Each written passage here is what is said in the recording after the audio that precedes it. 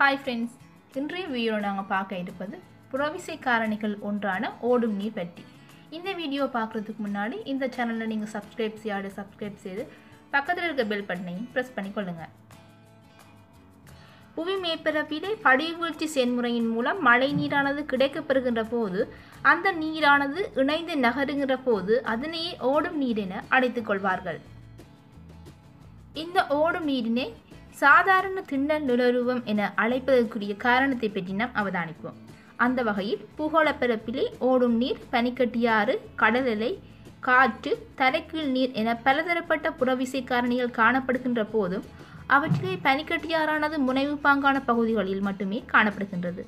கடல் அலையை பொறுத்தவரை அது கடற்கரையோர பகுதிகளிலும், காற்று பாலைவன பிராந்தியங்களிலும், தரைக்கீழ் நீரானது சுண்ணக்கல் வளமுடைய பகுதிகளிலும் பரந்து காணப்படுகின்றது. ஆனால் இதற்கு மாறாக ஓடும் நீரானது சிற்சில தனித்துவமான பிரதேசங்கள் தவிர உலகின் அனைத்து பாகங்களிலும், குறிப்பாக அயன வலயம், முனைவு வலயம், இடைவெப்ப வலயம் என எல்லா பகுதிகளிலும் வியாபித்து திண்ண தொழிற்பாட்டினை ஆங்காங்கே மேற்கொண்டு அதன் பிரகாரம் மேற்பரப்பு பிராந்தியங்களிலே பல்வேறுபட்ட விதமான நில உருவங்களை தன்வசம் தோற்றுவித்துள்ளது.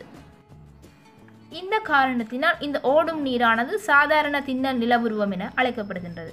இந்த ஓடும் நீரின் திண்ணல் செயற்பாட்டினை நாம் அவதானிக்கும் போது 4 செயற்பாடுகள் இங்கே முக்கியம் பெற்று காணப்படுகின்றது. குறிப்பாக நீரியற் தாக்கம், அரித்தல் அல்லது தேய்தல், கரைசல், அரைந்து தேய்தல் முதலானவை ஆகும். அந்த வகையில் நீரியற் தாக்கம் பற்றி நாம் அவதானிக்கும் போது ஆரம்ப நிலை ஓட்டத்தின் போது மலைப்பாங்கான பிரதேசங்களில் இருந்து நதியானது நகர்ந்து வருகையில் அது கொண்டு வருகின்ற பருப்பொருட்களுடைய அளவு மிக குறைவாக காணப்படுவதனால் ஆற்றின் வேகம் அபரிவிதமான போக்கில் பள்ளத்தாக்கினூடாக நகர்ந்து வரும்.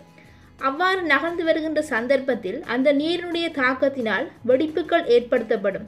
அதேவேளை அந்த வெடிப்புகளை நீரியல் தாக்கம் என அழைத்துக் கொள்வார்கள். அரித்தல் பற்றி நாம் அவதானிக்கும் போது நதி நகர்ந்து வரும் போது பள்ளத்தாக்கின் ஊடாக இரு மருங்கிலும் மிருதுவான சுரண்டலை ஏற்படுத்தி கொண்டு வரும் போது அதனையே அரித்தல் என அழைப்பார்கள்.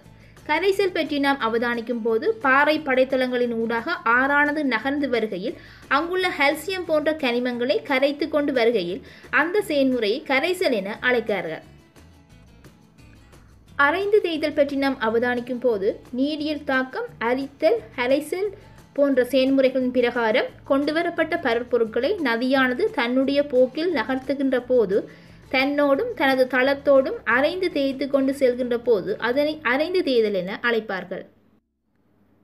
இந்த ஓடும் நீரானது நில ஓட்டங்களை தன்வசம் கொண்டுள்ளது. குறிப்பாக மலைப்பாங்கான பிரதேசங்களிலிருந்து நதியானது நகர்ந்து வரும்போது தோற்றம் பெறுகின்ற நில ஓட்டங்களை பிரதானமாக 3 வகையாக பாகுபடுத்திக் கொள்கிறார்கள்.